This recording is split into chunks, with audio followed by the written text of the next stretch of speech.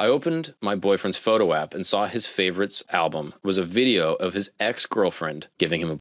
He had two things saved in his favorites album, a selfie of himself and that video. I've never seen it before, and the date was from 2020, so it was from a while ago. It made me feel gross. He's unemployed right now, and I'm taking care of everything for him, so finding this breaks my heart. What should I do? Not go through your boyfriend's phone. Talk about telling everybody that you've got major trust issues. Why is she going through his phone? It's literally, she says, I opened his photo app. So maybe she was like... No, she was digging, and she found something, and then no matter what explanation he gives to her, he has no credibility because she's decided already what the story is. That's why you can't go through people's private things, because you have no idea. Even if it's a video of him getting a you don't know if he favorited it and completely forgot about it. It doesn't matter. You gotta let people still be themselves. I think if she found him like, that's one thing. If it was a recent, of course, that's infidelity. But it's from 4 years ago. Yeah, and apparently before they were together. So get off his phone.